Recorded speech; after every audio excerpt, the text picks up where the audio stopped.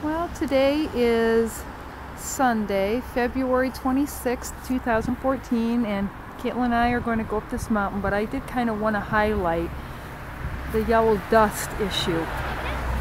Today the weather forecast is sunny, and as you can see, there's the sun, and it is a bright glowing sun, but it's extremely hazy out.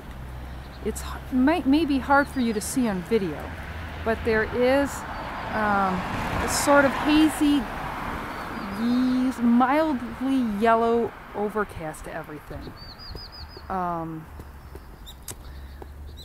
Yeah, it's just, I guess maybe you'd have to be here to really understand. But today it's not even that bad out. This is not considered bad, this is considered sensitive.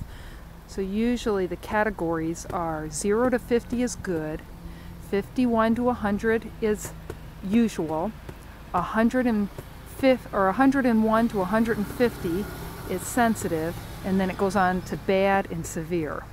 And we're at about 140. So we are toward the top of sensitive. But it's just too bad.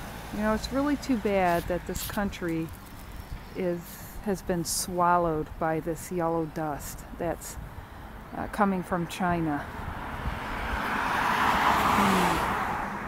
Especially when you know you don't get too many perfectly sunny days, and when you do, it has to be wasted by this layer of yellow dust.